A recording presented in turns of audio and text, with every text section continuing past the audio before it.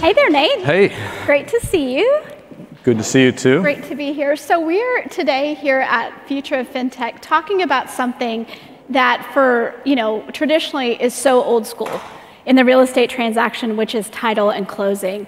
But there's a lot of changes going on right now. So why we have new players getting into the space. We have people like yourself really providing technology for it. Why now? What is going on in title that makes this, why is it getting so much attention right now? It's a good question. I mean, the first thing to think about is, for those of you who bought a house before, it's a terrible process. It's still, despite, decades of investing in tech and software and, all sorts of new business models, buying a house, it's still brutal experience. It's in many different parts of the transaction is completely broken.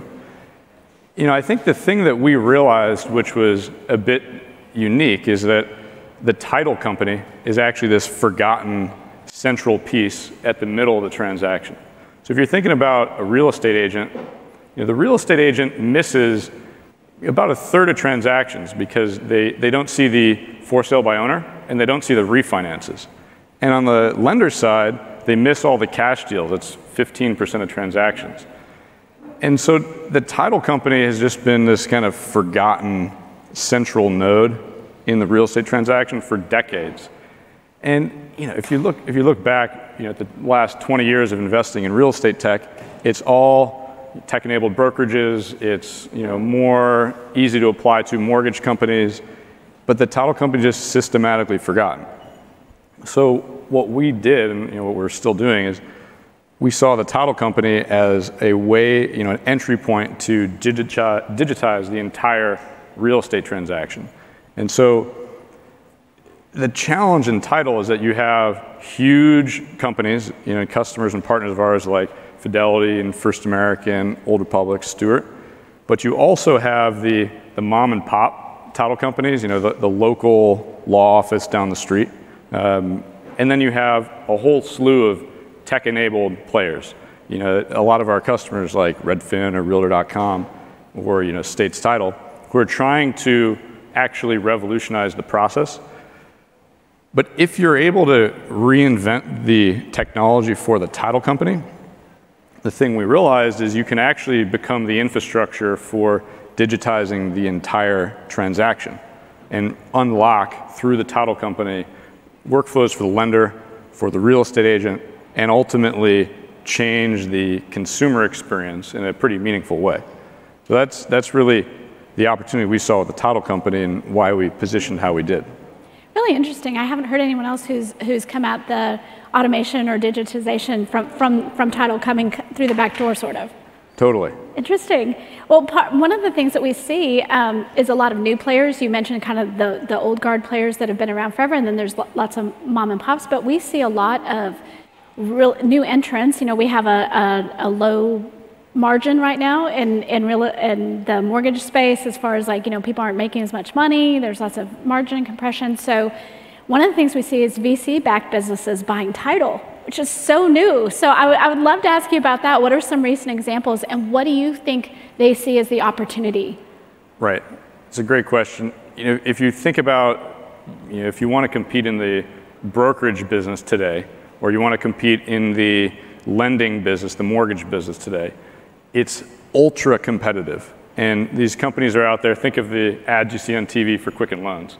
They're spending so much money to acquire customers. And so if you want to be competitive, you have to do two things. One, you're trying ultimately to sell a consumer experience, as a tech-enabled brokerage or a tech-enabled lender. And so it usually breaks down in title. And so this is what a lot of these customers have run into, is they'll start this brokerage, they'll go to the consumer and they'll be like, hey, look, we're going to have the smoothest, best home buying experience you've ever had. They go through the beginning of the process, they get to a signed purchase agreement, it's all good, and then it goes over to the title company and it's a mess. Or it's not the digital experience that they had promised to their consumer. And so I think you see a lot of these names that you're familiar with on the tech-enabled brokerage and lender side, choosing to start a title company. Most of them use our software so that they can white label it and provide it as part of their kind of checkout flow, for like a Redfin or someone like that. And the second thing that they're after, beyond just the consumer experience, is obviously the economics. The title companies or the brokerages and the lenders are competing like crazy for those leads. And so if they're spending a huge amount on customer acquisition, they're thinking about what else can they layer in as part of their kind of bundle deal, and title and mortgage ends up being the things they add. So if you look at all of the players that have entered over the last 5 years on the brokerage side, usually they've then started a lender and a title company. If you look at the people who started on the lending side, they started a broker and then a title company. And so it's kind of a really well-worn path at this point.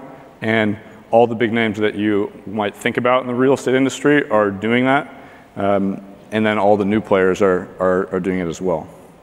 What happens though, in mortgage, it's a very cyclical business. It's very dependent on mortgage rates. We all know that at some point mortgage rates are going to go up. So you have a lot of people getting in. What happens when we get back to, last year, huge volumes. This year, still pretty good volume, even though we're going back to purchase. What happens as we get back to a more normalized environment? I think at the end of the day, the process of buying a house is bad. Like I mentioned before, there's a lot to be desired in how does the home transaction work. So I think the fundamental assumption of most of these companies is, hey, we should make the home buying process better. We're trying to enable that for them as their underlying infrastructure, like let them provide that checkout experience.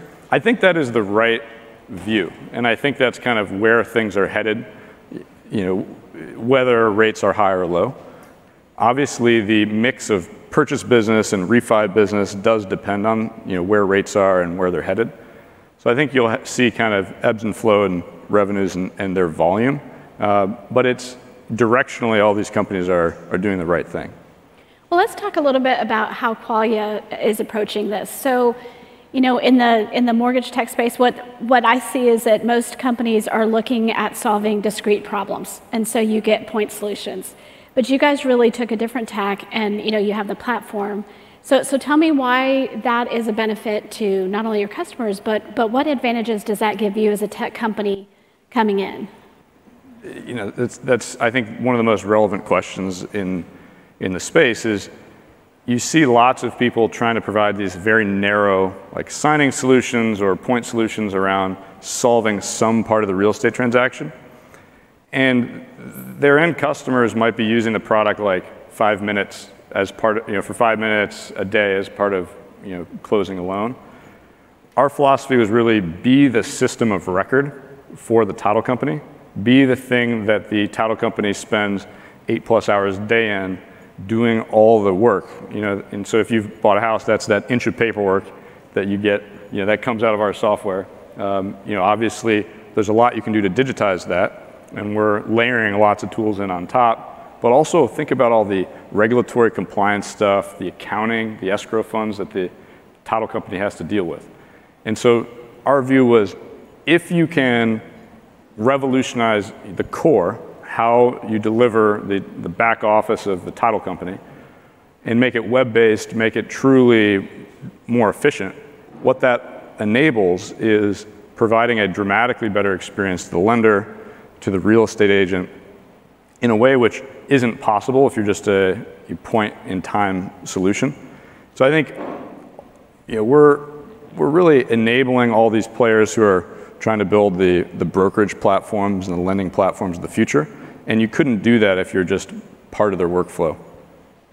Really interesting. So this is a good time to clear up the confusion that people have when it comes to a title agent and some of your clients and you, because it does get a little bit blurry there. So say someone like Doma versus Qualia.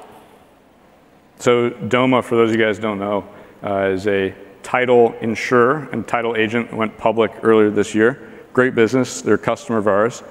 And they're all about managing the actual administrative work of doing a closing. And they work on their own internal process. Our view is enable the title companies to do a better job across the board, whether you're the local mom and pop title company or you're the large national players, like Fidelity or First American. And so I think a platform, ultimately, what we're trying to do is help the lender, the broker, the buyer, and seller standardize the way in which they're interacting with the title ecosystem. And you can only do that from the position of being a platform that's across the entire industry versus being, a constituent player in the industry. And so we focus on just enabling all those customers and getting them plugged in with all the national players.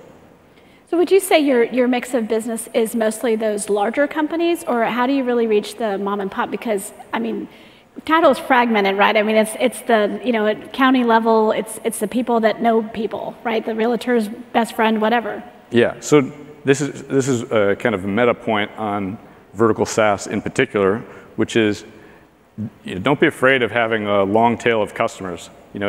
We build an inside sales team and we go out and we talk to them. And there's 15 to 20,000 title companies in the country, and we build an effort to go out and talk to them, directly on the phone or through their partners or through different channels. And I think that's the way to do it. And more companies should be focused on building that really repeatable SMB inside sales motion. So we have a ton of adoption from the local title companies, the regional players. But then it's important to also be able to bring on, the Domas or the Fidelities or the Stewarts of the world to be able to standardize for the lender or the broker. What's your background? What background did you bring to Qualia that has allowed you to do some of these things? Yeah, I'm a mechanical engineer. I almost switched to CS, which probably would have been more useful, to be honest. I think what we're trying to do at Qualia, what I'm describing is a lot of different product. We build a ton of stuff. And to do that, you need to build engineering first, obsessive culture. And so that's what we focus on, is just building a place where it's good to work as an engineer, where we can attract and retain the best engineering talent. And so that's really what it's been all about. Interesting. Well, let's talk about cybersecurity. Okay, this year has been incredible as far as ransomware attacks and different kind of things. Title has been two things. Title has been the back door that a lot of criminals have used to get to larger financial institutions. So it has that itself has been under attack. So we had a ransomware attack on CloudStar in July, and that was a cloud platform that a lot of title agencies use.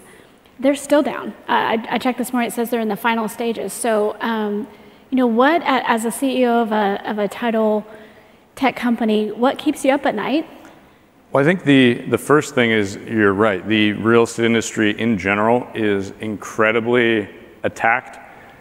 There was a survey that was put out, a study that was put out by ALTA, the American Land Title Association, recently, that said in 1/3, 1 out of 3 real estate transactions, there's a phishing attack that is attempting to basically divert the escrow funds, either that are going to the title company or that are coming from the title company.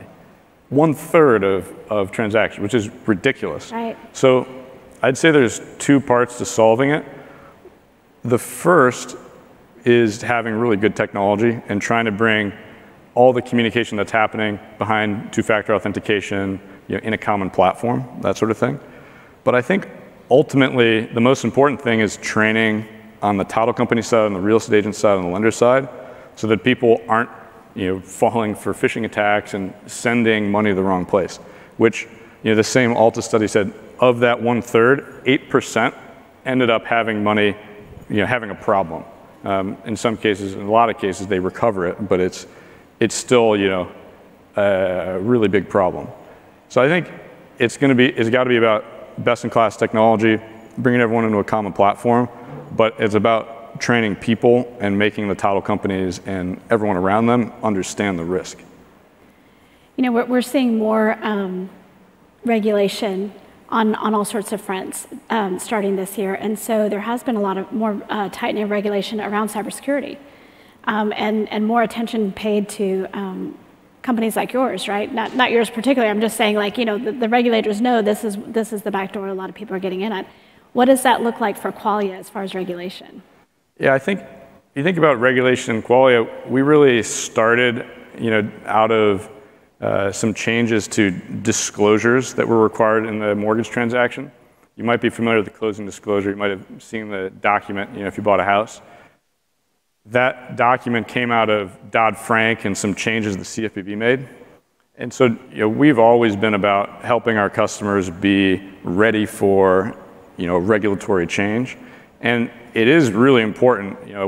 Our industry is at the intersection of mortgage, insurance, there's money flowing around. It's complicated. And so I think that having a really good regulatory approach with the customers is, enabling them is pretty important. What do you see as, when you look to the future, what do you see as the next innovation for title? So when I started talking, the main thing I said was title is forgotten. It's been this forgotten backwater for technology investment for a long time. And I think that if you actually are able to change that and actually digitize a title company on a really significant scale, it will unlock a lot of things for the lender, for the broker, for the buyer, the seller. So that's where I think this is headed. Just basically, we're starting to provide a digital checkout experience to the lenders, to the brokers that work with title companies on Qualia. And so that's the main focus right now, and I think that's where the industry is headed, because the consumer expectation is changing. If you see those Quicken Loans Super Bowl commercials, it's push button, get mortgage is basically what they're saying, and I think that is the evolving expectation, across the entire industry. It's what everyone's pushing towards. Yeah, for sure. So when you look at the consolidation that's already happened, huge year and a half in M&A for title, where do you see that headed next? There's always a bit of an ebb and flow in the title industry. In particular, it's because there's a mix between refinance and purchase. And so as rates kind of do this, the title company dynamics change. The other thing that changes is there are more players now that want to come in and kind of attach title as a brokerage or a lender. I think that trend is going to continue. I think you're going to continue to see a lot of consolidation from those players, but then I think you're also going to see a ton of organic growth in those companies. The interesting dynamic about title is that on a purchase transaction, it's usually the real estate agent who's helping the consumer select their title company. And the real estate agent is very local and will remain local, unless there's some significant unanticipated change. But I think it's going to be that way for quite some time. So I think that means that you're going to have continued fragmentation among title agents because of those local relationships. At the end of the day, real estate is an incredibly local business, and I think it's going to stay that way. You talk about fragmentation and then you look at consolidation. One of the things that leads to fragmentation is just the number of tech options out there. So we talked before about point solutions. And so if you're a title company and you've got all these different point solutions, or if you're a lender who has title as part of it and you have all this, how do you create something that means that it's actually going to be adopted at the end? Yeah, I think for the point solutions, what you have to do is work with platforms. And on the lending side, the platforms are Ellie Mae or Black Knight. On the title side, it's us. And so we enable a lot of these point solutions you're talking about through our marketplace, whether you're a platform for notaries or you're a platform for recording documents with counties. Like, we give access to the customer base in a way which helps them get distribution really quickly and helps them deliver their product a lot better. You guys are we could say the disruptors of title, but really you're enabling a lot better, smoother experience. But there are a lot of people getting into this space who really do want to just disrupt the people who are currently there, the title agencies themselves, the title agents. Where do you see that next threat coming from? I think that there's going to be some players that continue to gain a lot of share. If you look at the growth that title companies owned by like a Zillow have had, or an Open Door, or some of these more tech-enabled players, there's a lot of public research on this. They've grown like crazy, And I think you're going to continue to see that across the board. But at the end of the day, like I said, the real estate agent is still, incredibly important in that selection process. And so long as that remains, the case, which I think it will, you're going to see tons of local title companies. What made you think title? You talked about Dodd-Frank. You talked about, I guess it must have been TRID, the changes to TRID.